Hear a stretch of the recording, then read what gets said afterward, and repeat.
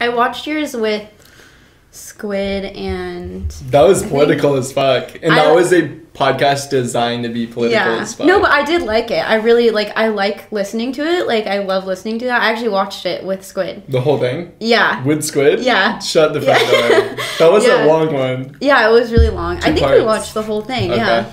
Or I at least did. He watched most of it with me. And Nick, too. And I actually really liked it. I felt like that was, really good discourse.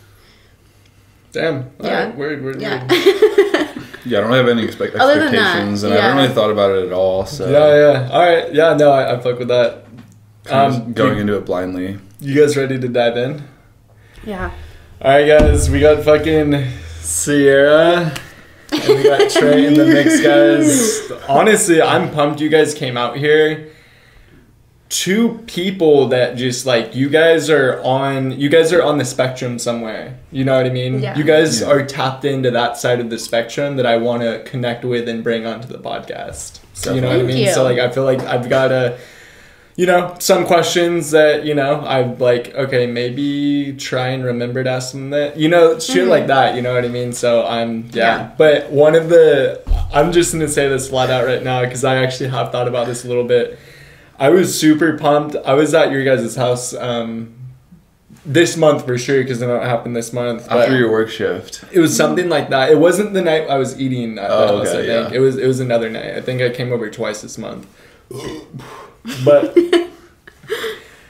some shit got brought up and I was like, yo, Trent, I still want to do that podcast we've been talking about for the last 3 months. And then you were literally let's set it up, let's do it this week, or you literally said let's do it ASAP, you said let's do it now, let's do it tomorrow, or sometime in the immediate near future. And I was just okay, you seem serious about this. Cause I was dude, that means it sounds like Trent is down, you know what I mean? Cause I've been hitting you up to do this for a while. We've been talking about this. Shit has came up. Totally. You know what I mean? A lot of random stuff has happened in the last 3 months where it's just this happened, and then I remember you went out of town for a little bit. We were doing a month-long quarantine here. There was some interesting things going on, but yeah, dude, fucking I'm pumped that you guys made it out here. And it's honestly perfect timing because I feel like getting you on the podcast, Sierra, you're going to be a really good figure as well. You know what I mean? Yeah, thanks. Definitely. Yeah. So that's where I'm coming from, guys. A very unique perspective, yeah. I've been looking forward to this for a while, honestly. Something we've been talking about for too long. Yeah. Have you guys ever done a podcast, interview before? Or? No, not at all. Yeah, I have no expectations for this at all, so. Yeah. What are you guys doing right now, in your lives? Can we talk about that? Yeah. You were just in, you said you were just in Ventura or Santa Barbara? Santa Barbara. Okay. Mm-hmm. And you're back in the area? I'm back, yeah. It wasn't my plan, but everything kind of changed. It shifted very quickly, and then Trent was move into the garage, and so I was yeah, I'll move into the garage. And you used to live in the garage. The garage is nice. Yeah. Oh, hey. No. You're here for a random amount of time. It's not set. No, now it is. Okay. I was in Santa Barbara, moved home for a few months with my parents. And then it was I was tentatively gonna move down here in April, and then it kind of just worked out that moving here last month worked out really well, and so I moved into the garage, and then I was gonna actually move into Nick's room because he was gonna go to Alaska, and then he decided to stay, so now it's the 4 of us through June. That's honestly a very fun amount of time. Yeah. If it was a year, I wouldn't have said that statement, but what can go wrong in 3 months? It's 90 days. Yeah. You're literally posted in a lit garage. I feel lit people are around you. Yeah, you know I'm really happy. I feel my Dude, they're all here right now. They're all here right now. I know. That's crazy. I mean, ideally, I look forward to going home after work and seeing people there and being able to talk to them and catch up with them at the end of the day. I feel it'd be kind of a bummer to go to your own apartment and be alone and not really have any. I mean, ever everyone to their own, but you know, I feel like it takes like a certain kind of person to be able to like do that and also like truthfully enjoy yourself while doing that. Yeah. Word. Mm-hmm. Dude, you said you were working 2 jobs right now? Yeah, I went from working no jobs for like 8 or 9 months to working 2 within like this last month. Yeah, so I've been working at Moondoggie Surf Shop for like about like a month now, just working a couple days a week, and then I've been working at the Granada Hotel and Bistro bar backing, and that's been a pretty good time. And that's both jobs are in SLO? Yeah, both are in downtown SLO, like about 2 blocks away from each other. Where do you park? Well, I mean, for Moondoggies, you kind of have to scrounge around, and I mean, I usually go on Pismo Street or Pacific Street, and it's free all day. My car's there right now, actually. Do you have to like ride the skateboard there? No, I walk. It's like a 5-minute walk. 5-minute walk. Okay. Yeah, but at the Granada, I just park at the Union Bank right behind the building, and they don't really mind us parking there because they know we work there. Yeah, okay. But the commute still sucks at the end of the day. Like, yeah, it's only like a 15-20 minute drive, but you also got to remember it's like a 5-10 minute walk every time both ways, so kind of wastes a lot of time at the end of the day, but I mean, it's worth it. So you're doing a 20-minute car ride there, and then you said a 10-minute walk? It's like a 5-10 minute walk. 5-10 minute walk. Okay, so that's okay. So you're commuting an hour. Yeah, you're still wasting like an hour a day commuting, and that's on like the lower side compared to some fools. Yeah, truthfully. I mean? Yeah, like, it could be so much worse. Yeah, I feel like a bitch for like just the 20-minute commute, but I mean, it adds up. You definitely think about it at the end of every shift. Guaranteed. Well, dude, and fucking humans are designed like, oh my god, if we don't get an 8-hour sleep, we get fucked. Literally ball fucked the next day. Yeah. Like, isn't that, guys, if you only had to sleep 4 hours a day, we'd be living on Mars right now. Yeah. Imagine if 3 hours was like an okay sleep. But 3 hours, you're groggy and you can't fucking think the next day. I told you guys like, what, 10 minutes ago? Like, I got a 2-hour sleep the other night. Fucking almost died, dude. Like, it was horrible. It was literally horrible. Yeah. I feel like that was like freshman year though. Every night was like the least amount of hours of sleep possible. Yeah, but you just had this like stamina that like I know, I didn't actually feel that bad ever. Now. Like now if I did that. Truthfully. Yeah, it's a lot harder now, but still get it done. Yeah. Which job do you prefer more? I don't know. I almost like having both at the same time because it's like such a different change of pace. Yeah, like I think I'd get burnt out going to either one individually. If I was at Moondoggies, I think it'd be really boring. I think like the hours would kind of drag on. Whereas like at the Granada, I feel like it would almost be too much too quickly, and like they would like be asking for way too much, and so I feel like it's kind of nice having like the change of pace during the middle of the week and being able to spend the weekends at the Granada and then the weekdays at the Moondoggies. But also it kind of sucks like kind of wasting your weekends away there while like your friends are like hanging out and stuff. That's the thing, like you make more in jobs like that, you make more on the weekends. Yeah. You know what I mean? Like, definitely. Like the 9 to 5 jobs, that's literally like always like Monday through Friday, like the salary based jobs, and then I feel like the like you said you're working in a restaurant. I'm assuming you're making like tips, fast paced and shit. Like that's a weekend shit where like it would suck they're working on a Tuesday morning, but like Saturday night it's probably popping. Yeah, exactly. I mean that's where the money's at, so I mean I can't complain. But it is kind of shitty having like a different weekend schedule compared to everyone else. And it's a hotel. Yeah, it's a hotel at the end of the day. Are you affiliated with the hotel? Like, can you get a room and discounts and shit? yeah, I get like 25% off rooms, but I mean the rooms at the end of the day are like $350 a night. So 25% of that is like $70. Yeah, not much. Or probably more, probably like 80. Yeah. 90. Let's go, dude. 100. I mean, historically, our hotel is known for being in like the they used to be known for being like in a like the brothel scene back in like the 20s and 30s when they first started. Yeah. And so they used to charge rooms by the hour. Ooh. And that ceased to be a thing, and then it became a bistro in like the 60s. So pretty interesting history with that. Okay, and then Sierra, you said you're doing some photography shit? Mm-hmm. What's this about? I am just doing like senior photos for Cal Poly kids. Really? Yeah. They hit you up and you're like, yo, dude, like, I'm an alumni, just Or the moms hit them up. Yeah, the moms. You know, the moms are worse because they're not worse. They're just like, when the kids message me, they're like, will you take my photo? I'm like, yeah, like, let's do it. We'll find a date. But the moms have like so many questions about everything. Like, they need to know every detail and like down to like the minute, have it like scheduled. And I'm like, we'll just go with the flow because I know it's like kind of, I don't know, I hate getting my picture taken, and like I assume most people do. So I'm like, we'll just like go with the flow like when we do it.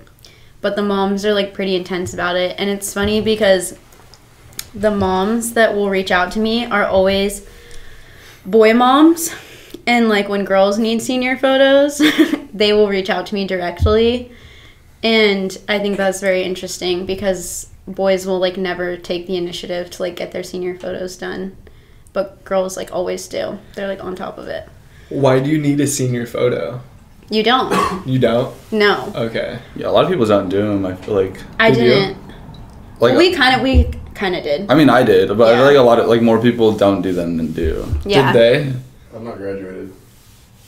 What about you, Slick? She's supposed to take my photo. Yeah, when they do graduate, I'm taking their photos. Does it go in a Cal Poly yearbook? No, so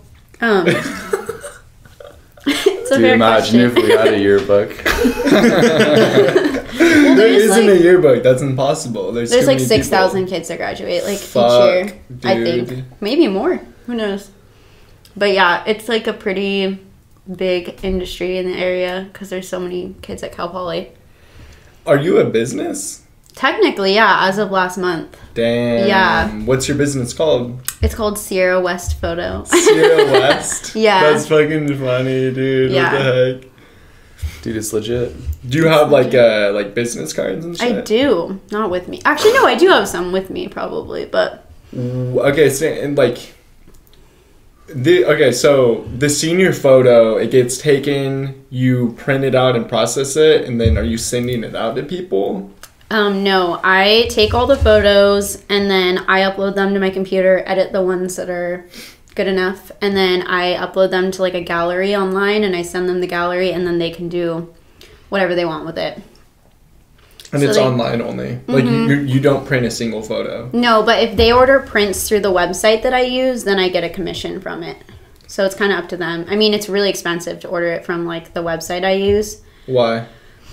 Because Has anybody I done mark that? it up just so that I can like make a profit off of it. But if you were like to download them and order them from Shutterfly, it'd be a lot cheaper. It's just easier to order them from like the website that they're on already. Are you still making money even though they're not using the website to download it from? Yeah, Like, do they pay? Yeah. Okay. Yeah, okay. I still charge like a base amount, and then if they want to order prints on their own, they can, or on like the website that I use, they can do that too. Got it. Yeah. What and how do they even know to hit you up? Like, aren't there like I feel like there's a million cameras in SLO. You're right. Yeah. You know what I mean? Like yeah. I feel like everyone I have a fucking camera. Yeah. You know what I mean? Like True. why you? I think it's like mostly word of mouth. Like Really? I think so, yeah. Okay. Because I lived with a bunch of girls my third year that were in sororities, and I became pretty close with them. And then last year, a couple of them were asking me to take their senior photos, and I wasn't going to do it as like a paid thing. And then COVID happened, so I stopped working both of my jobs and took all their senior photos. And then I think that they just posted them, and then other people in the sorority just started reaching out to me, and then it kind of just like, I mean, there are 6,000 people graduating every year, so there's not 6,000 people with cameras. Like, Yeah, maybe true. there are, but I don't know that all of them are doing like senior photos. So, and I was charging a lot less than like a lot of the Other I was gonna say, I feel Yeah. like the price point is pretty like important too at Yeah. the end of the day, because it's not like college students when they're looking are like trying to find like the most high quality professional pictures for themselves. Yeah. Yeah. But there are like photographers in the area that charge like $900 for like senior photos. Yeah. People pay that? Mm-hmm. Oh yeah. Yeah.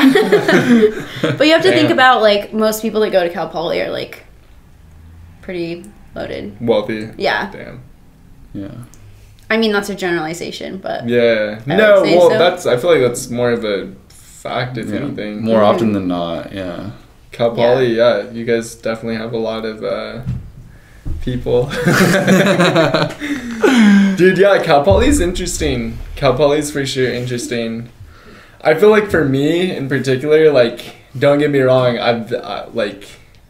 I've met a few dope motherfuckers from Cal Poly, and I feel like I've met a ton of just stereotypical people, like both genders, not just male, not just female. Like, yeah.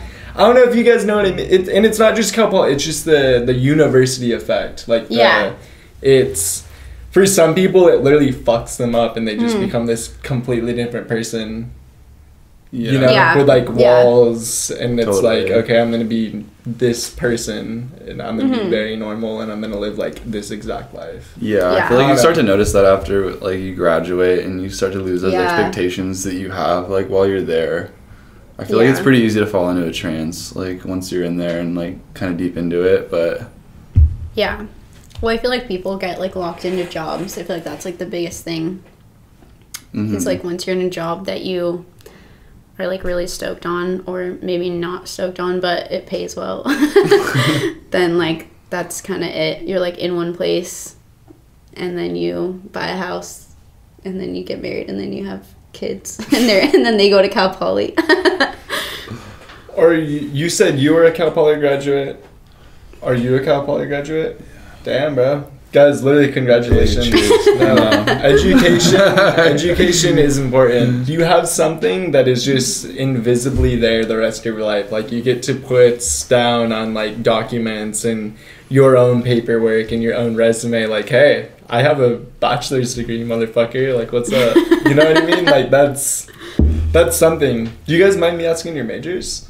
yeah, I was in environmental management and protection. No, that's sick. That's fucking dope. Yeah, and then I minored in biology. Damn, Did bro. you? Yeah, I was stoked on it. Yeah. I did not know that. That's G. Yeah. That's What about crazy. you? I studied psychology and criminal justice. They do criminal justice at Cal Poly. It's under the sociology major, but it's the like concentration. You have to pick a concentration, and that's the one I decided to go with because it was pretty interesting, and I got to do a lot of stuff inside of like the jail and the prison on the one. Have you ever shot a gun? Yeah, actually. Dude, nice. Yeah. Dude, that would be... Dude, would you ever become a police officer? No. No. No. Dude, no, you would... Dude, you would be... Okay, please. Don't say. You would be what the community needs, though. Oh, I thought you were going to say you'd be a great police officer. I was going to have to stop you. You would be what the community needs. Yeah. Well, I'm going to take that as a compliment, but I just don't think that I could ever, like, align myself with that. What made you want to major in it? Or minor? Major? I think... Well, when, like, people hear criminal justice, I think they think, like, the police. Oh, my bad. Wait, no, it's okay. I thought that, too, when I was, like, first getting into it, and I was like, I don't want to become a cop. Like, that's not for me. But it's under the sociology major, so it's more about, like, it's more about how, like, the criminal justice system is really fucked up, rather than, like, this is how you become a cop. There's actually, like, quite a bit of, like, cop hating I feel like in like the major, but yeah, I don't know, I just took a class that was like about race and the criminal justice system, and then I feel like that's kind of just what happens is you just take a class and you're like, this is what I want to do. So, and then I like got hooked on it, and then ended up taking classes with the same professors who worked at the jail and the prison, and then yeah, I just declared it as my like concentration. So most of my classes for like the second half of college were criminal justice classes. Would they like bark orders at you? The professors? Yeah. No, they were really like, I mean, it's liberal arts. Like, it's liberal arts. So it was like really like pretty mellow. Like they are not, like the professors weren't affiliated with like the criminal justice system. Yeah. Aside from like teaching at the prison and jail. Dude, Trent, you said it was a good thing. You said this one thing this one time. We were talking about festivals. And then you were like, yeah, like, I forgot if it was a conversation directly with me or you might have been talking to one of them. I was guaranteed at your house and I was guaranteed living with you guys. But pretty much you were like, yeah, like, I think I asked you, like, yeah, what happens when you get, like, lost at a festival? And then you literally were like, yeah, like, that happened to me and, like, I still had a fun fucking time. And I was like, dude, if I got lost and I couldn't find my fucking friends at Coachella, I'd have a miserable fucking time, bro. Dude. And Trent was like, oh, no, like, dude, it was chilling. Like, I tried to find them and I couldn't. Yeah, I mean, something that's definitely, like, expected when you're over there.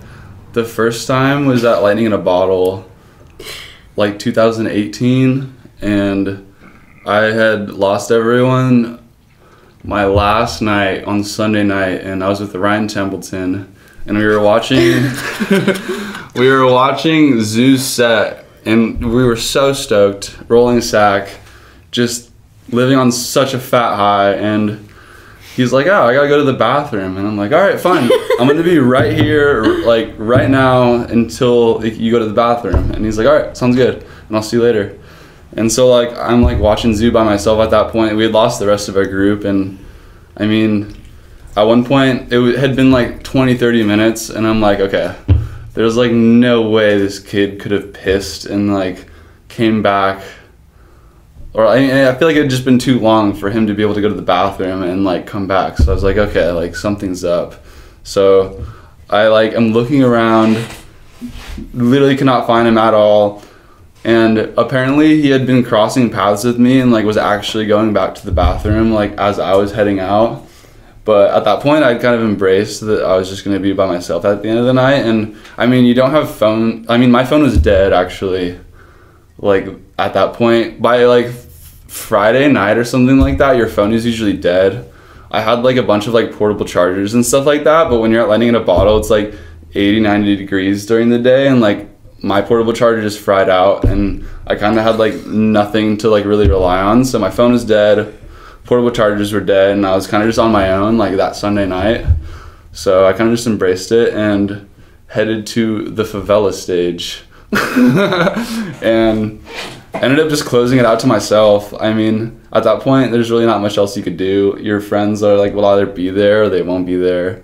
And so you kind of just got to accept it and closed out favela by myself at, like, 4 o'clock and then walked to the camp.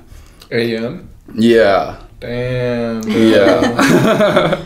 That's when it closed. And then I can't remember the second time that I did it at Lightning in a Bottle, but I mean, it's definitely expected. You kind of got to, like, embrace it at the end of the day. So it's happened multiple times? Yeah. It's happened, like at least one night, like, every time I've gone. So that's a full night of being completely by yourself with this giant event that you spent hundreds of dollars on, and you came with, like, a huge group of people. Yeah, exactly. Dude, what a good perspective. Yeah. You know what I mean? Like, literally, I'm not bullshitting on what I, like, said. Like, I'd be fucking miserable.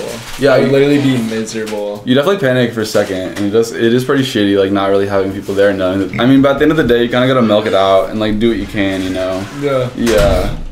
I mean, it's pretty peaceful at the end of the day to be able to close out, like, a set like that and not really have any distractions or friends that are, like, kind of there, you know? Yeah. I don't know. I mean, it wasn't by, like, choice or anything like that. Yeah, no, like, yeah, shit just kind of happens, but at the end of the day, like, I still enjoyed it. It was worth it.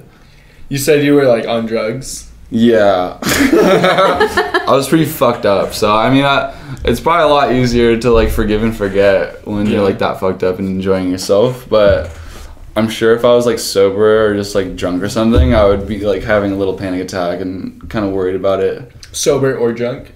Probably, like, sober. I'd be a little bit more nervous. I don't know. you kind of get a little bit more accepting as like you're kind of enjoying yourself and you're a little bit more fucked up. Damn. Okay. Yeah. What's been your favorite festival you've been to? Probably lighting in a bottle my first year. Really? It was like the most like eye-opening experience I'd ever had. I had really no intention of like. Do you have to stop it?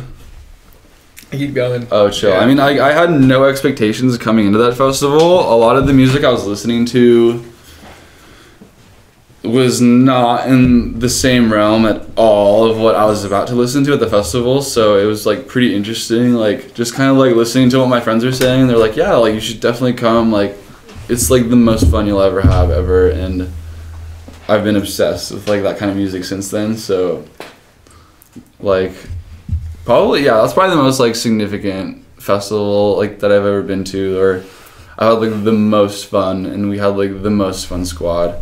I've been to plenty of other fun festivals, but lighting a bottle my first year is probably the most fun, honestly. It just had that like group of people. Yeah, and it just had like that bright energy that like you could not lose with like the people you were with. Like it was just like so fun, and like I was with a lot of people that like hadn't been to anything like that before, so like being like the virgins for that kind of thing were like was like pretty insane, honestly. That's funny. Yeah.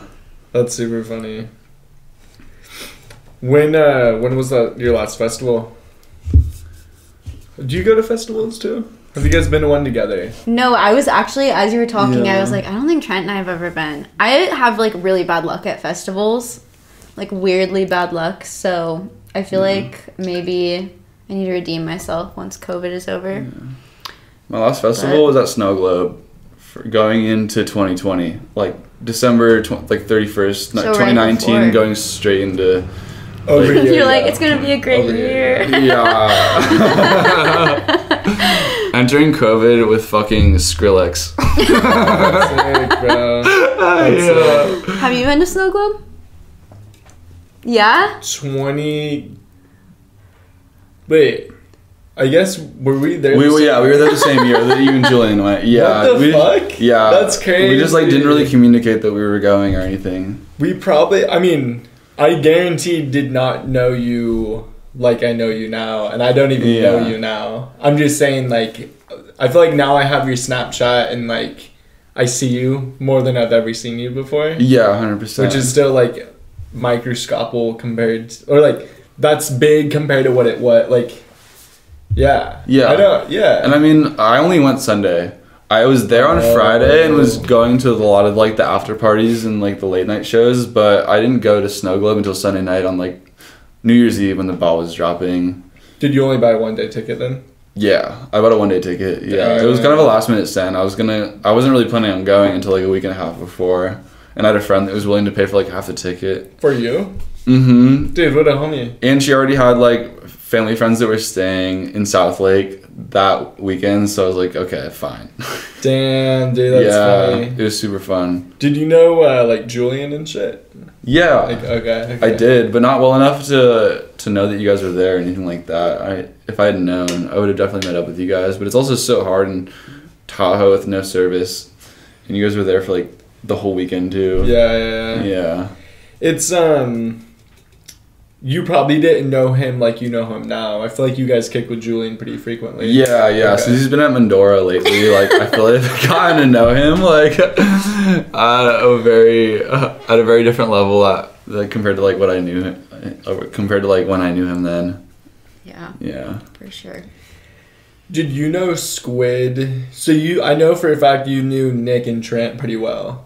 Correct me if I'm wrong. Well, Trent is like my best friend. Like Are you serious? yeah. Shut the front door. Yeah, he Damn. lived below me in the dorms, and we like met probably like the first week of college, probably. Yeah. Within like the first couple of days. I don't even remember, but I feel like we like became friends really quickly, and then I met Nick freshman year too, but I wasn't really close with Nick till like second year. Yeah. That's funny. Yeah. Would you say she's one of your best friends? Oh yeah, 100%. Really? Like if not like my best friend. At Really? This point. Yeah. Damn, bro. Literally. That's funny. Yeah. I have no shame in saying that, honestly. Yeah. No, there should be no shame, bro. Yeah. Dude, that actually brings up something. I remember this one time I think I was like, I was guaranteed at your house when I heard it, but you were saying to somebody, it was not me, guaranteed not me. I was just like in the kitchen whipping something up or something, but you're like, yeah, like I'm gonna butcher the memory, but pretty much you were like, yeah, like it's it had something to do with hanging out with a girl and like how it's always good to have a girl's input on shit. And I want to say Sierra's name was in that sentence. Aww. You know what I mean? Yeah. that brings up a super good point. Like, it's extremely important to be friends with girls. Yeah, definitely. Guaranteed. Not having that perspective could be like very hurtful for either a person or like a group of people, you know? There's people that say guys and girls can't be friends, and I personally disagree with that. Yeah, I don't think that's true. No, I think it's crucial. Otherwise, you'll say things like you don't mean to say, and you'll like think about things that you don't really think about that much until you have that person or like that friend there to like be there and like say stuff that you might not want to hear. And I think that's really important to have, you know? Yeah. I feel like at like our worst times in the last like 5 years, like we've like you've been probably like my most, I don't want to say like most consistent because like I still have other friends, but like I've been closest to you consistently like over the last 5 years. Yeah. Like through all like the really, really bad things. I feel like. And I think that's like what really like catalyzed or like sped up our like growth in the friendship was like being there for each other in like those like bad times. Like I feel like we didn't really have it's not like we didn't have other people to like hang on to, but like at the same time like we understood like how like terrible things were at sometimes, and like we were always there for each other, and I feel like that's what like really like brought us together at the end of the day. I mean, it kind of like overshadows the great times we've had, but at the end of the day, like, you know what I mean? Yeah. Like, yeah, but I feel like the like great times get to be like amplified because we've like, and I'm not talking like between us, like I feel like we haven't really had like shitty things, but like even like the first year we knew each other, like you went through some shitty stuff, and like I feel like I was like with you like every day, just like, and then I feel like past that, like the good times are like amplified because we've like dealt with that stuff together. Yeah. 100%. It's like having like a really, really close, like I've never, like I like love my brother, but we've never been like super, super tight. Like I feel like that's what like you are to me. Yeah. Yeah. Is your brother older? He's younger, but he's super, super different than me. Like very introverted, and like I love him to death, but like I have to like pry things out of him. But like I feel like you'll just like tell me shit, and I'm like, okay, that's what I need. Like someone who will just like tell me things, and like I don't have to like pry it from them. Yeah. Have you guys ever been? Have you guys ever vented to each other and been like, oh, like said like every day? Wait, about each other? Oh no, like just about anything, anybody, how your day is going. That's like every single day. Really? Yeah, there's not really like that many other people that I vent to. Yeah, like when like weird shit happens, I feel like he's like the first. Like I got pulled over yesterday, and like the cop was like checking my registration, and I'm like, Trent, I just got pulled over. Like texting him like immediately, and I mean we had been like talking before that, but like still. Did you get like a ticket? No. God, oh my gosh. I mean, like entirely like white privilege. Like I have to acknowledge that like off the bat, but I was like going like 20 over the speed limit. Oh. And he pulled me over. I knew I was gonna get pulled over. I'd like just passed somebody. It was on like the 46 or the 41, one of those. Does the 41 go from Morbay to A-Town? Yeah. Okay, so it was the 41. It was the I don't know. Anyway, yeah, it could have been anywhere. Yeah. It was one of those like single lane highways, and I was like going really fast. I had like just gotten off the 5 too, which is 70 miles an hour speed limit. So I was like cruising, like still on that same like 80 miles an hour, just like going to town. And he pulled me over, and he's like, I had you going like 74 and a 55, and I was like, yeah, like I'm not gonna disagree with you, like I was going that fast. And my I didn't have like updated registration in my car, and he like went back to like check to make sure it was all good. I had like an old registration, And he came back up to the car and was like, I'm going to cut you like a big break tonight and write you a fix-it ticket for not having your registration. And he's like, do you know how like a fix-it ticket works? And I was like, yeah, I've gotten a couple. And he's like, okay, well, they're significantly cheaper than a speeding ticket. And I was like, thank you so much. Like, seriously, thank you. And he just like let me go. He's like, keep it under 70. You should be good. And like, let me go.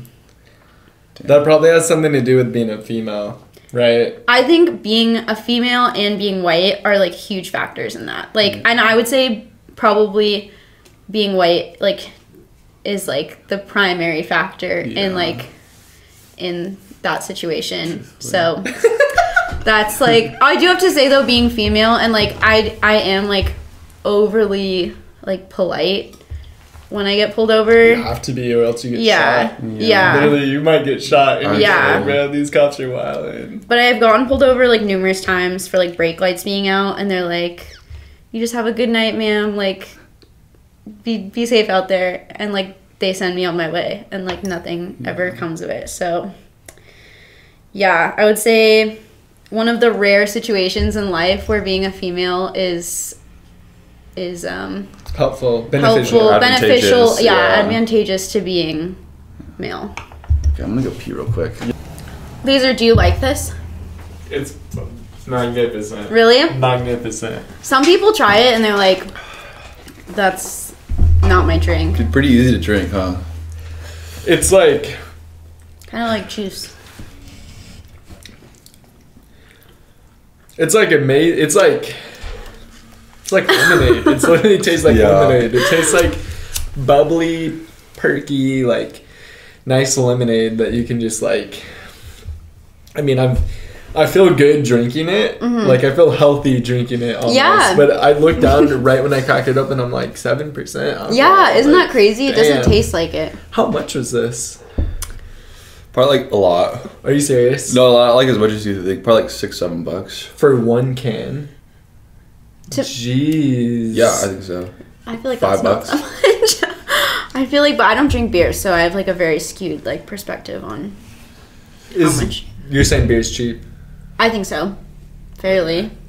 Is that why you said I don't drink beer, so I have like a skewed? Yeah, like okay. I feel like this doesn't seem like a lot to me, but I just like hate the taste of beer, so I would always like I would spend whatever money I need to like not drink beer.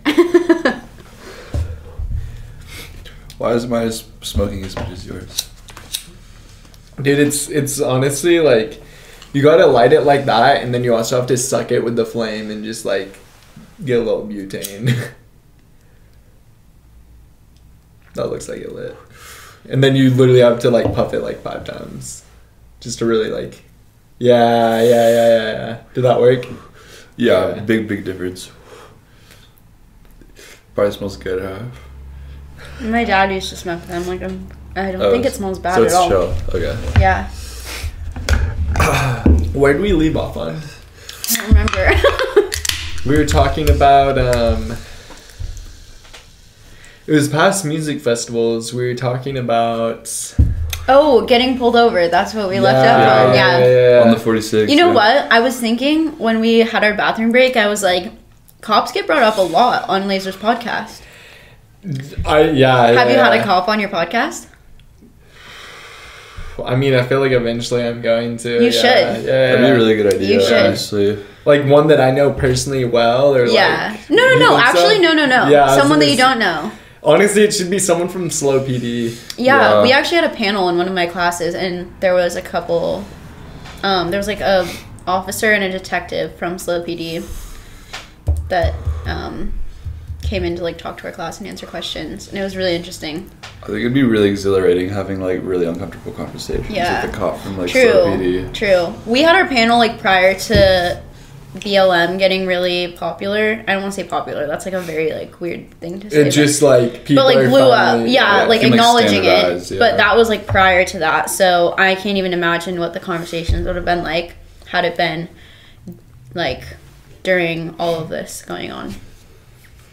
Yeah, I noticed right away, right when I think like pretty much you guys were like, I got like, yo, like fuck the police from both your guys' vibes. You know what I mean? Really? Like, you guys brought up being white really fast. I noticed, and like some other. And the thing is, you guys are completely right. Like I don't disagree with you guys. You know what I mean? Like that was the first thing we brought up when she got pulled over too. It was just white privilege. Yeah, it was like immediately. I was like, I got pulled over. He's not. And then you said like, do you think he's gonna give you a ticket? And I thought he was going to. And then like the second he didn't. Also, Trent and I got pulled over once when he was driving in Santa Maria. And I did not get white privilege. No, the guy made him get out of his car and like walk back over to the cop car. I thought I was like going. Yeah. Like, I thought I was gonna be in the Santa Maria police department in like 5 minutes. That's funny. Yeah. And then he walked over to me and was like, Trent, why is he so nervous? And I'm like, bro, like this is his first time getting pulled over. I was going fast too. How fast? Like before he had like clocked me like 103, but when he had clocked me like 95. Jeez. And I had my brake lights on and everything, and then like I kind of like stopped afterwards because like obviously like brake lights like past a cop would like kind of sus, but at that point it didn't really matter. It was too fast. You were going 100 in the 2005 Ford Focus. You're fucking I forgot hard, that it was bro. that car. That's asking for a ticket. Yeah, 100%. There was no traffic, and like the problem was like that day I'm not meant to do that at all. Like I was gonna say we were in no rush. Typically, typically I am a fast driver. Like I usually would have cruised at like 85, 90, which is like not like chill at all. But that day, like for some reason, we were just vibing super hard, and I had the music super loud. And like we were just like in the middle of a conversation while that was happening, and that was like the last thing I had expected. Like it was kind of one of those things where like you don't really know how fast your car is going, as if I was in like a Cadillac, like an Escalade, but I wasn't. I was in a 2005 Ford Focus. For some reason, it felt like I was cruising, but like I was not. And there was no cars in front of me, no cars behind me, completely by myself. So I didn't really have any help. Yeah. Yeah, dude, fuck, man. Dude, do you guys know who's a speed demon in your household? Squid. Squid is He already like did his time though. Like when we were first getting cars, that's when he was going 100 and a 25. Oh my god. He just doesn't radiate that vibe though. No, you know what I mean? Like you wouldn't. I think he does if you think about it. You're like, okay, like, this guy's he's a man on a mission. Like it makes sense. Like I see what you mean, like what you're saying. Like initially it's like, dude, this guy's not a speeder. He's a viber. But when you get down to business, it's like, dude, I can totally see Squid just jamming the speed button. Just he's got places to be, there, people bro. to see. Yeah. Yeah. I feel like he just looks like someone that wants to go fast. Yeah. You know what I mean? Yeah. Just get him some speed goggles. After his DUI scare, though, I think he's learned his lesson, honestly. At least I'd like to hope so. I mean, that had nothing to do with speeding, though. That's the thing. So, I don't know, maybe he hasn't learned. Maybe he hasn't learned. I don't know. Fuck. I would just like to hope so. But yeah, I'm pretty over going fast. I mean, I'll still go like over 80 for sure on the one, but I mean, I feel like I'm too confident with driving. That's the thing. Like, I feel like I get to a point where like I know where the cops are gonna be at. Like, going to Morro Bay. Yeah. At least with the drives I do now. I mean, even like going back and forth between like SLO and home. Like I felt pretty comfortable with like where I was and like where they would be, but I mean obviously not. I learned my lesson pretty fast. It's kind of don't get me wrong when I say this, like I got pulled over. Thankfully I didn't get a ticket, knock on wood. I got pulled over sometime in 2019, end of 2019, early 2020, somewhere around there, like probably like a solid like year ago. I was speeding, but like going from around here, like SLO to Morro Bay, like I do that all the time. I just never got the point of going super fast on that drive. Okay. That's totally fair. Like, for me, it's so easy. Like, dude, just go 65. You're chilling. You're big chilling. Yeah. Like, you save a fuck ton of gas because it's kind of hilly, you know? Yeah. I have a 4-cylinder. I don't have a fucking Dodge Challenger. Like, I'm not, like, rapping around super hard, you know what I mean? Like, but people speed it, though, and it's like, you're not getting there that much faster. Yeah. You know what I mean? Oh, yeah. I passed people today on the way to work that were right behind me on the Santa Rosa Foothill intersection at the end of the day. Like, they're right behind me, and I didn't make any distance. But I grew up in, like, a suburb where, like, everything was, like, 15 minutes away, like, on the freeway. So, like, it kind of did make a difference. You know what I mean? When you're going like 10 to 15 miles, I mean, it like adds up, but you know, at the end of the day, after getting a speeding ticket, it's not really worth it. Yeah. Yeah, no, it definitely, they make it to where that shit like keeps you down, like your insurance goes up, you have to pay like a fucking giant like $300 fine right away, like, you know, there's even like classes you might have to take, and it's just like all for the expense of like having your foot extended just a little too far. Isn't that trippy to think about? It is, yeah. Isn't that trippy? Like, there's the argument of safety, but, you know, like, at the end of the day, what's the difference really between 75 and 65? That's not a big difference. Really, you can't even tell. No, 75 and 65, you're just, like, a little faster. Boom, pulled over ticket, done. You're done, go. You know what I mean? That shit happens every fucking day. Yeah, it is pretty crazy. Dude, I like how you guys, or I think you said it, but you're like, you guys talk about cops a lot on the podcast. Well, I listened to a lot of them, actually. I went through the other day to go, like, watch one, and I was like, damn, because you know how it shows, like, red when you've watched a video, like, the whole bottom. Oh, yeah. I've, like, watched a lot of them, because when I'm editing photos and stuff, I like to have, like, some background noise. Yeah. And I prefer, like, listening to podcasts to music, because I like the... Learning. Yeah, and, well, I just like hearing someone, like, talking. Yeah.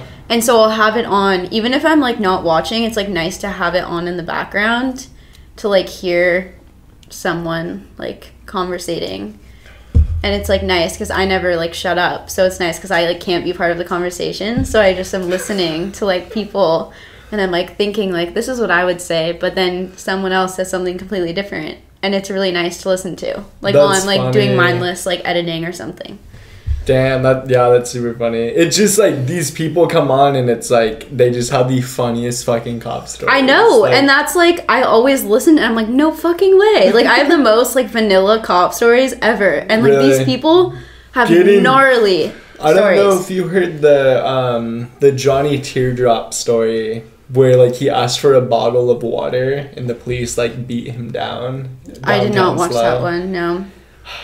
After this, if you guys want to watch it really fast, I think it's fucking hilarious. Okay, we should. I literally think it's comfy. But shout out Johnny. But no, he was downtown SLO, and he was like, he pretty much had a gnarly acid trip and was like picking up trash for like 2 weeks, because like when you do a gnarly acid trip, sometimes that's just happen where he's still like high for like a while. He said the cops had been watching him pick up trash all week, and then like he was downtown SLO at nighttime and like asked for a bottle of water, and it was like the same cops, and they like fucked him up because they thought he was some like homeless dude. This was like 8 years ago, so like shit was a lot different 8 years ago. You know what I mean? That impossible to happen. Well, it probably happens right now, but like for SLO, I feel like you just couldn't do that right now. Yeah, 100%. Wow. Yeah, I do feel like everyone that comes on your podcast has like a pretty crazy like cop story. There's been some funny shit, but I've learned a lot, that's for sure. Yeah, that's funny. You do acting? No. No. I did. Sorry, go. No, go for it. I was gonna say, can I grab another White Claw? Yeah, of course. I got you, bro. You sit down. No. You're the host. No. Bro, Laser. Dude, that's facts. What flavor do you want? Laser's flavor. I'm got him. Sorry, I didn't even end up handing him one. Was that a pun? Is that technically a pun or not? I don't think so. Okay. I think it's like only a pun if like it doesn't already exist. Or I don't know. Yeah. Not really, no. Like some double meaning. Yeah. I don't think I mean I don't decide these things, but it could be. What have you acted in? Just musicals in high school. That's it. Nothing past high school? No, absolutely not. I did like a 1-minute monologue in my theater class in college, and I got a D in that class. So. What type of class was it? It was a theater class. It was like a lot more about like theater history than it was about like. I was thinking it's a GE. I was thinking like, I did musicals in high school. Like I'll get an easy A in this class. And then I took it. Nick honestly might have been in it. I think he was. That big theater class. Yeah. Yeah. And I like did really bad in the class, like very poorly, like one of the worst classes I took in college. Very bad. A theater class is a lot different than being like a theater club. Yeah, I didn't know that. Like I expected it to be like get on stage, everybody, like, and it wasn't. Was there any videos produced in that class that you took part in producing? No. There's videos from high school, but none from college.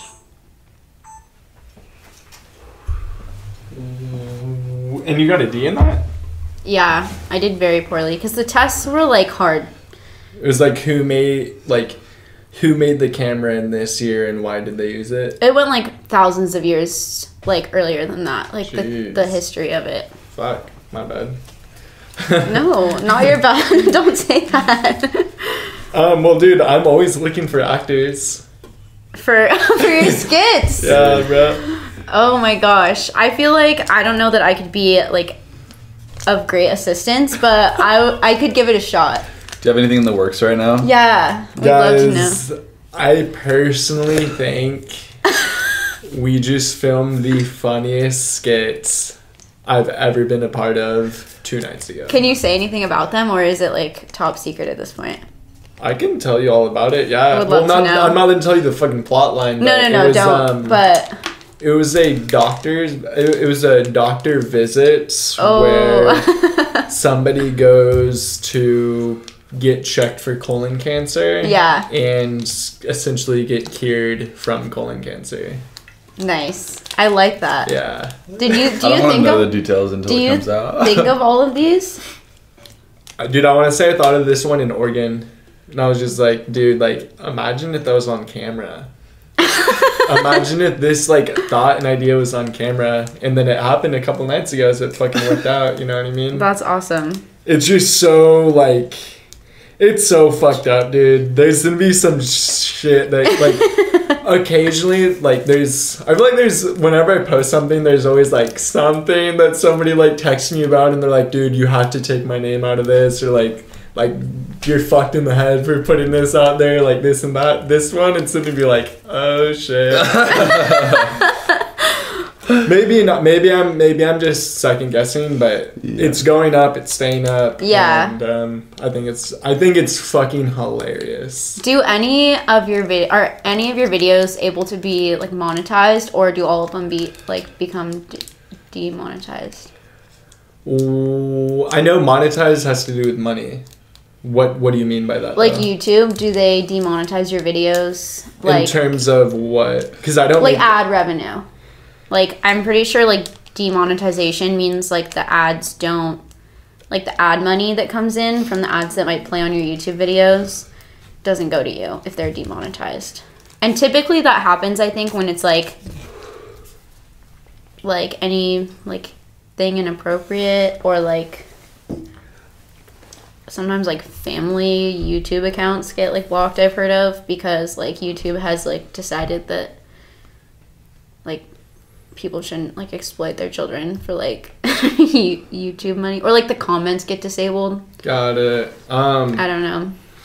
I don't really know much about YouTube, but One, I know I make no money off of YouTube, and two, can I control whether there's advertisements in my videos? Because I do not want 0 advertisements in any of my videos. I think at this point, everyone's videos have advertisements at the beginning. Have any ads popped up in my videos? I can't remember, honestly. I feel like I'm so, like, desensitized to it that at this point I don't even, like, recognize if there's ads or not. Because there's so many on YouTube. Like, I remember when YouTube had no ads. And it was great. Like, yeah, it was great. It was literally great. Yeah. And that's the thing. I definitely want to keep it that way. If there's a way to control no ads, like, even if I was getting paid money for it, I would keep ads out of it, because when you listen to a podcast or you watch a skit or you do this and this, there's not supposed to be a fucking 15-second interruption. There's not supposed to be. Or with YouTube, like a 3-minute interruption. I was going to say, they're way longer than 15 it's seconds. It's fucked up now. Really.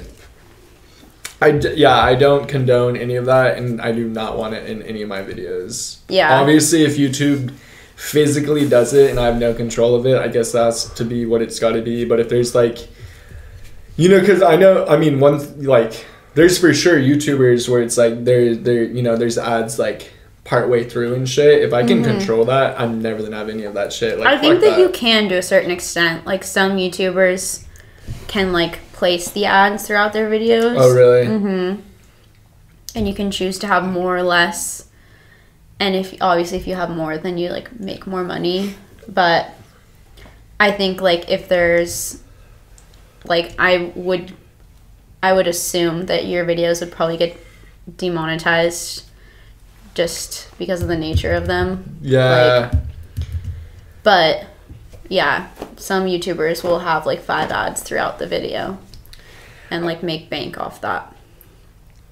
I know I definitely get copyrighted shit because and a lot of my and we can do this if you guys want, but in a fair amount of podcasts, there's always, like, a 30-second, like, intro clip, like Julian's. You guys watched that? Yeah. Oh, we did watch Julian's. That was so fire. Shout out Julian. Shout out Julian. We watched your podcast the day it came out. Copyright flag because I used that song. Yeah. But I mean, dude, I like putting music in my shit. You know, it kind of makes it kind of like like it gives you a second to, like, oh shit, I forgot my lighter in the other room. I forgot my beverage in here. I'm gonna go grab that shit. And there's some shit thumping in the background. Yeah. Like, let's fucking go. You know what I mean? It says that's extremely thoughtful of you to do. Yeah, add some spunk that you wouldn't want to like. Like, that's something you are like doing for your audience, not for yourself.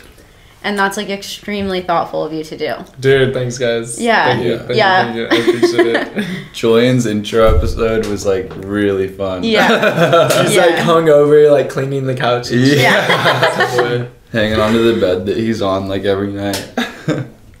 You moved here, like, partway through, like, high school or middle school, right? I came here to the Central Coast after 8th grade. Okay. So who was, like, your first friend? Was it one of the people you're still friends with now? Guaranteed. Yeah, they were for sure some of my first friends. Taj was, like, actually, I, like, met Taj as, like, one of the first people I fucking met. First period, Miss Dallas class. Shout out to Taj. We were in that class together. Yeah, I mean, I was really good friends with Evan freshman year. Mm-hmm. Vince, I would say we were friends. For sure, freshman year, definitely not the beginning of it. It took a while, you know what I mean? Yeah. I probably wanted to be friends with Vince more than he probably wanted to be friends with me. And then, like, just persistently, I just was like, dude, I want this guy as my fucking friend. And it worked out. Now you guys are roommates. Yeah. No, Vince is literally, like, a big homie. I was super happy when he hit me up and he was like, yo, like, I'm moving back down from the Bay for a little bit. Like, what you doing? And I was just like, dude, I need to live with you. That's, like, so good. Like, he was interested in living somewhere, and, like, I was literally, like, looking to move back to the area as well. And then Vince was just like the plug. Yeah. You know what I mean? Mm-hmm. He made shit happen for sure. Mm-hmm. Dude, what's your guys' gnarliest story? Do you guys have a gnarly story? You guys have to. I mean, every person has a gnarly story. Or, like, it doesn't even have to be physically gnarly, but even just, like, I'm going to live my life like this because of these influences and the things that I want to do and pursue. You know what I mean? Like, you get, like, what's something you guys can just throw out on the table right now if you guys want? You go first. I don't know that I have one, but... Yeah, I feel like your perception of a gnarly story might be different than mine. No. Well, maybe, but I want to hear it. Dude, you might have the craziest story anybody's ever heard. That's the funny thing. I mean, I could tell you about, like, my second night at this last Lightning in a Bottle, where I was, like, the most fucked up I've ever been in my life. Do it. I mean, yeah, it was me and my buddy Logan Deeney. Shout out Logan Deeney. This Saturday night at Lightning in a Bottle, and we had asked Nick if we could borrow his ketamine, and he ended up giving us his bag. And at the end of the night, like, Deeney and I ended up, like, getting really fucked up in this treehouse at Lightning in a Bottle at the favela stage. And at one point, we, like, got to a point where we, like, couldn't go down the treehouse, and so we ended up making friends with this group from Oklahoma that also happened to be, like, in the same boat. And we were like, "What's up, guys? How's it going?" And they're like, "Dude, like, I don't know if we can get down here." And we would look at, like, the ladder of the treehouse we were in at Favela. We were at this stage called Favela, where it was, like, a bunch of, like, tree houses, like, around the stage, and we got to a point where we really couldn't get down. And there was a point where, like, my reality has never been more altered to a point where, like, I didn't know where I was, like, didn't know who I was, and, like, I've never seen my vision or, like, my, like, any senses, like, get to a point where they've been, like, that skewed, you know? And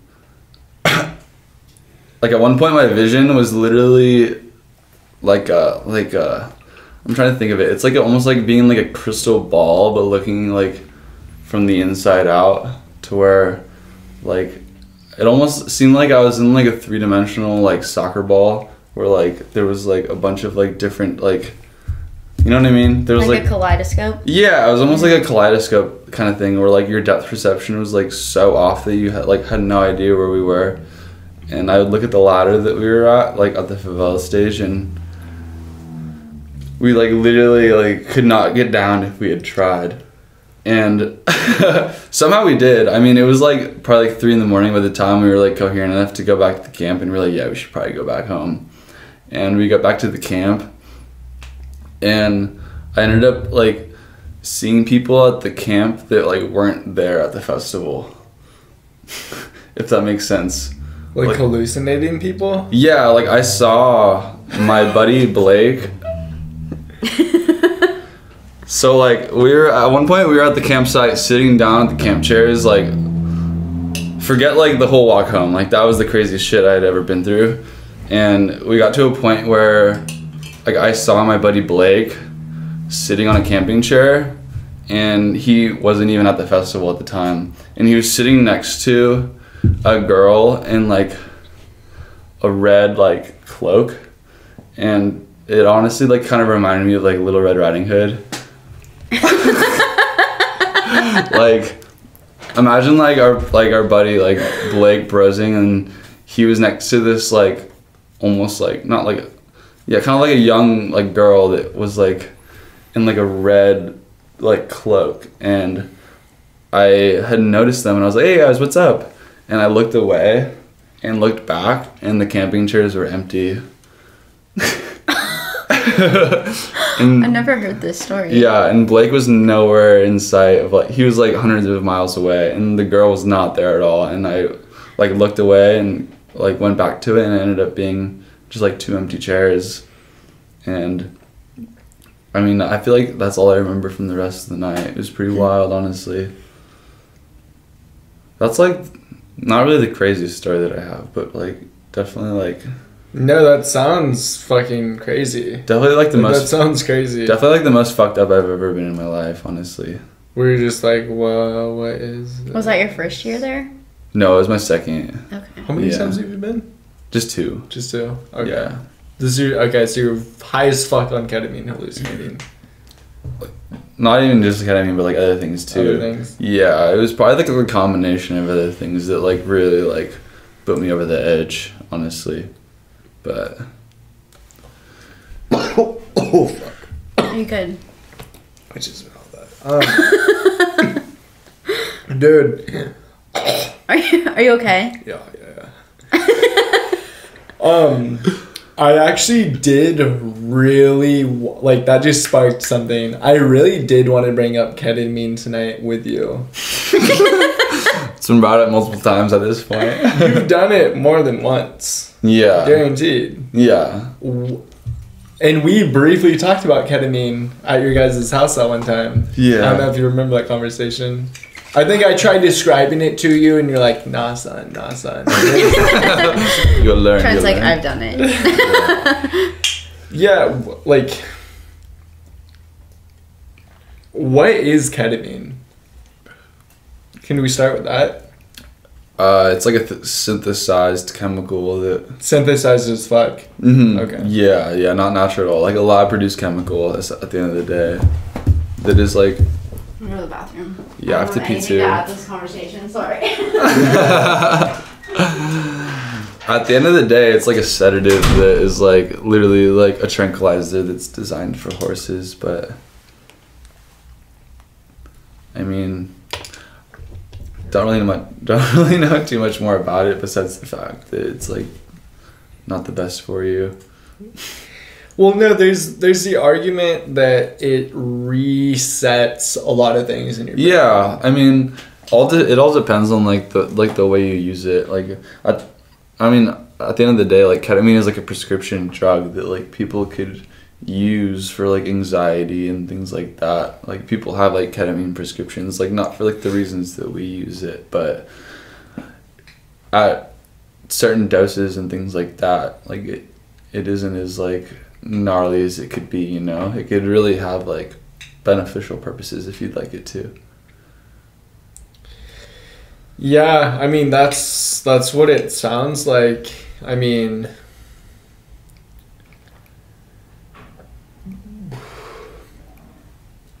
what do you feel like it does to your perception of reality?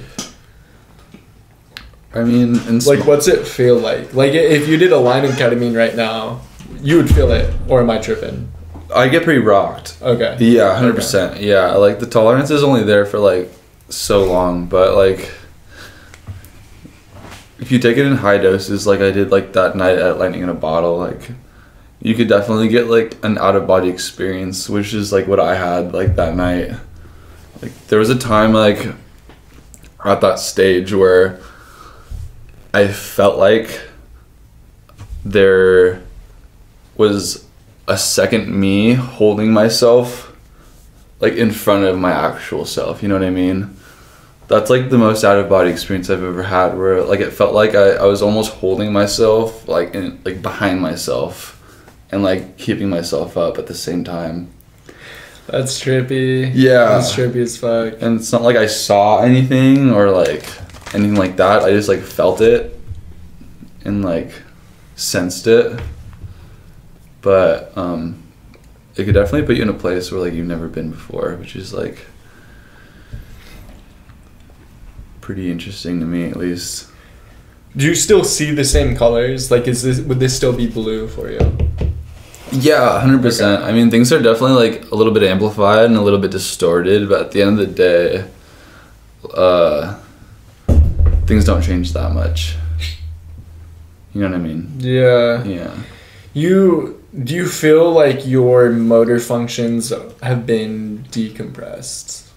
Like at the time you couldn't go play a soccer game.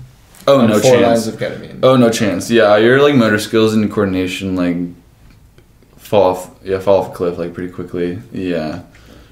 It's pretty easy to lose that. But I mean, it's for like the right time at the right place, you know. Yeah. Yeah. Yeah. Okay. Would Do you recommend ketamine for like anybody? Like, No. do you think everyone should try it once? No. Why? I feel like you kind of have to be.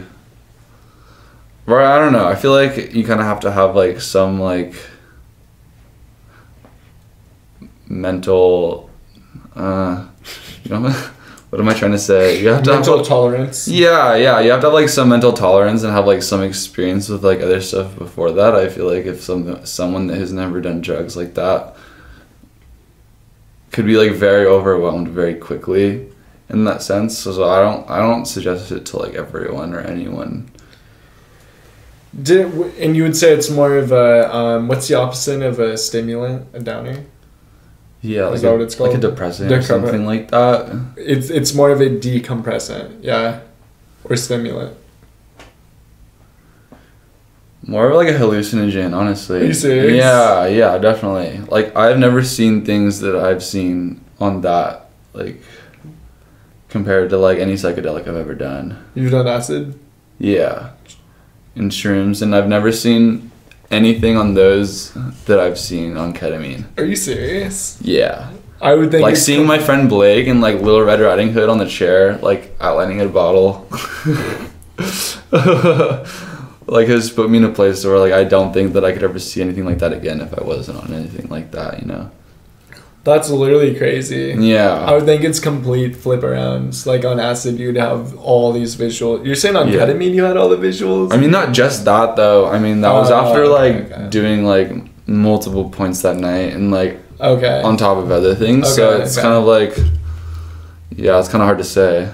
I'm just really excited for you to be able to like know so much about us in such little time. Like, not like we're like pressured to like say that much about us, like that you didn't know or anything like that. But I feel like it definitely like, accelerates that process at the same time.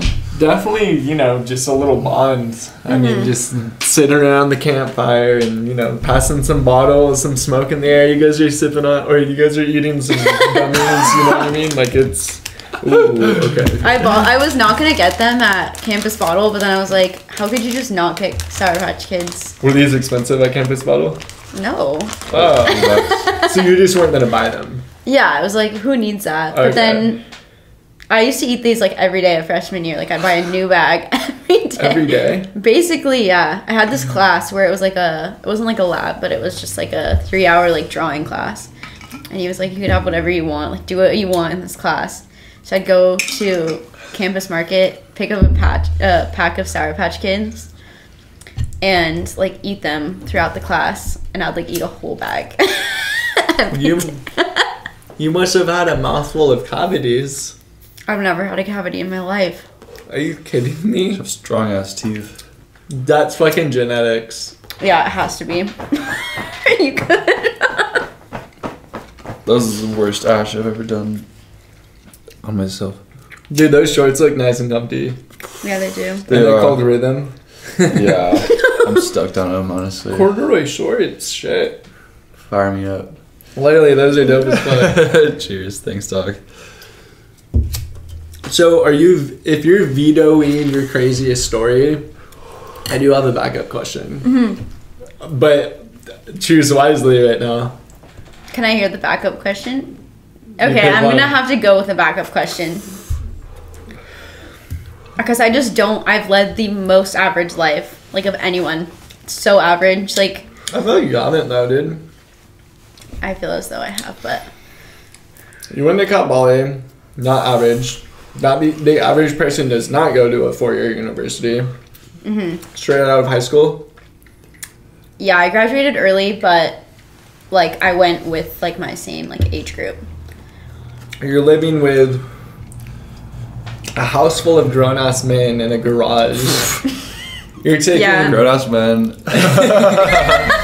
Okay, the average height in your guys' household. That's true. 6'2". Yeah, that's true. The average household. I bring it down like at least 5 inches. Like the average. Well, is brought down. excluding me. So you got Squid, who's like 6'5", and then you guys are like 6'1". Shut up! Is he that tall? Squid got like an inch on him. Dude, he's probably like 6'4". 6'3" He's or 6'4". Yeah. Really? Guaranteed, yeah. How tall is Nick? Over 6, easy. You and Nick 6 are probably foot. the same. I feel like I have like an inch on A little Nick. bit taller? Yeah. Wow. Damn, I need to introduce all my friends to you guys. Every girl's like, bro, I need a guy over 6 feet. I'm like, I have 3 eligible bachelors. Okay, sorry, your question. No, and that kind of, you kind of took us to the question, but I was gonna say, like, what's it like being a girl right now? Because literally one of the only things I see on Instagram right now are like all these advice tips from these other girls that I'm following, that I'm even friends with some of them, and they're like, for example, I saw a lot of people last week posting this thing, and it was like this shared like viral thing, and it was like what do you do when you see a girl walking down the streets? And then there's like all these like tips, advice, and like rules to follow, like don't fucking follow too closely, like go on the other sidewalk, this and that, and like all these things. And I'm like, don't stare, shit like that. And I was like, for myself, I'm like, okay, like, I mean, sometimes you're legit walking to the same place, and like me personally, like I don't have any intentions of doing anything harmful, nor, I don't know, maybe you guys could say I look harmful, but like I'm not out there to fucking kill somebody. What's it like being a girl right now? Because I know a lot of people are posting this. So then I feel like you'd be a good person to ask. You know what I mean? Because like, it seems like a lot of girls currently in this state of like reality, honestly, are like, it almost seems like scared of like guys. You know what I mean? Yeah, I don't think that's a new thing. Like, I will preface it with that. Okay. I feel like that's like something that, regardless of like race, regardless of like stature, regardless of anything besides someone like presenting as a male, like if you're alone and you're a girl, especially like at night walking to your car, walking home, like it's just an uneasy feeling to know that there is a man or men like around you, regardless of how like safe they look, I guess. I definitely like, for sure throughout college, like I was like definitely the type of person that would like run home from parties by myself, like because I was like, I'm ready to go, like I'm not waiting for the Uber, and I would just like dip and go by myself, which like was my own choice. But for sure, like that was always a concern, like a way bigger concern than anything else was like being alone, like as a girl, being drunk on my way home, and like wanting to just like go for a walk, like walk home or run home or whatever I chose to do from a party. I would say like now, it's like people are bringing more attention to it, which is good. And I think there are a lot of things that guys can do to make women feel more comfortable when they're on their own walking or on a run or just like anything really. And I think for a really long time, girls have felt like it's their burden to bear to like make themselves feel more comfortable. And I just like don't think that that's like the best option. Like I think men can definitely accommodate women better and like do the things that are necessary to make women feel safer, walking alone, running alone, like doing anything alone, especially at night, and especially in like more secluded places. Like there have been times for sure where like I have not had the option to like walk alone at night by myself because someone's genuinely been concerned. Like the main and only concern has been like other men, if that makes sense. So I feel like there are definitely things guys can do to make women feel safer, and I don't know that like I'm not gonna like sit here and like say like this and this, because I think for every woman it could be different, but I would say like as a general rule, like just not being creepy. Like I don't feel as though it's that hard to not be creepy, and I feel like a lot of men like miss the mark on that. I don't know if that answers your question. A+. Thank you. Yeah, I think that was pretty good, honestly. Well, okay, and I just, like, I'm sorry that it's gotten to this point. You know what I mean? Yeah. I really am. I for sure 100% am sorry. Like, yeah, it's fucked up because I'm the type of person where I think if female finds it, and I literally, you guys heard me say this on Julian's podcast, the first minute and a half, I was like, if you think a girl's attractive, girl thinks you're attractive, you guys should literally just have sex. It feels good for both of you guys, and you guys are probably gonna have a fun time. But because of literally everything you just said, that's such a big preventative thing from that even happening. You know what I mean? Yeah. Like, Yeah. a lot of things, it's like, oh my god, like, I don't want to hang out with this guy, or like, I don't want to fuck him, like, I don't know who he is, you know what I mean? Like, it's... Yeah. There's a lot of steps before that you don't really, like, think about. Yeah. Yeah. And I think too, and I don't want to generalize here, but I think that women typically feel extremely uncomfortable, like, saying no to men because they don't know how, like, their no is going to be perceived. Because, like, in the past, it could have been perceived as, like, a challenge, or it could have been taken as, like, them potentially even, like, flirting. And so a no could have been taken as, like, not a no, anything else besides a no. And so I feel like it's really difficult, and I've spoken to other friends about this, to, like, say no to a guy because you're very afraid of, like, what his reaction might be, or if, like, I've heard, like, many girls say, like, oh, I feel like I might have let him on, like, now I have to have sex with him, which is, like, super fucked up. Like, and there's no way that girls just come to that conclusion themselves. Like, they've had things in their past that have led them to, like, that conclusion that, like, if you flirt with a guy, you have to have sex. If you kiss a guy, you have to have sex. If you do this with a guy, you have to have sex. Like, that guy's going to assume that anything that has happened prior automatically means that there's going to be sex is, like, pretty scary if you think about it. And I know plenty of girls, like, plenty of really close friends that have hooked up with guys because they're too afraid of what could happen if they don't. So I don't know if that answers your question either, but that's just, like, I do understand what you're saying. Like, if a guy and a girl find each other attractive, I am totally, like, no, like, sex shaming whatsoever, but I do think that there's more to, like, there's more of a conversation that needs to be had about the pressure girls feel to, like, fulfill that expectation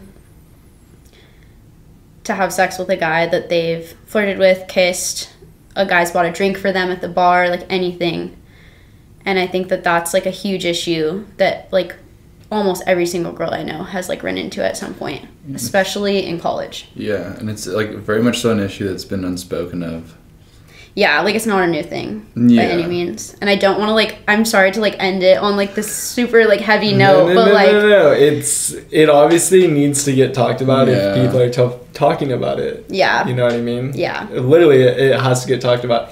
And the thing, like, when I said that thing a second ago, like, oh, like, you guys find each other attractive, just do it. I'm not, I agree with everything you just said. Yeah. And I agree with everything you just said, and I wish the answer, like, I wish that could get fixed, and then my, like, perfect utopia philosophy could exist when everyone felt comfortable. Safe. Yeah. Everybody felt safe. Females, guys, everyone was on an equal playing field, and that just happened naturally. Yeah. You know what I mean? And one day that easily could happen. It easily could happen, and one of the big preventions of why that's not happening is because of your answer. Like guys have fucked it up that hard. Yeah. You know, and just on some, like, primitive, like, ape shit, like just, like, guys have fucked, like, the male, like, you know what I mean? Like, it's just, it's been fucked, you know what I mean? Like, yeah. Let's say a girl's walking her dog out right now, and I walked up, not, like, fucking directly walked up to you, but I was just like, hey, how's it going? They're gonna get fucking scared, and I don't blame them. I literally don't blame them because of all the shit that's happened. But yeah, dude, sure. That's you guys heard it from them first, guys. This is Sierra. This is Trent. Heavy note to end on. Yeah. Dude, it's a great note to end on. It is a great note to end on. Super important, honestly. Yeah, it is. But thank you for having us. Guys. This has been, I feel like the hour and a half, 2 hours maybe, have like flown by. Since I've pressed play on this, we're at an hour and 44. It like has felt like 10 minutes. Yeah, it went by quick. But guys, thanks for coming on for real. Yeah, for real. cheers. Yeah, thank you. Well, yeah. Speaking of